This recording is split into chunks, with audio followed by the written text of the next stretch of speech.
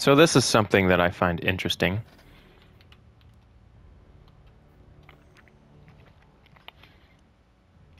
I left this Crucible match, this Control match, last night. It's been about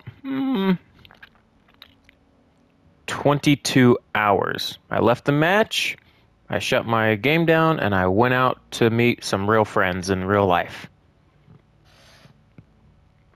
You're telling me that this suspension is what? It's a whole 24 hours long, or you're telling me that the suspension timer is only active if I'm still playing the game somewhere else. So not only is this bullshit fucking matchmaking system, suspension system in the Control playlist an insult in that you're blaming the players for leaving instead of taking responsibility for your own stupid implementation of this new system.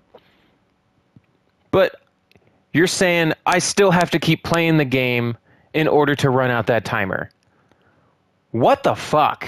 Bungie, you can kiss my ass.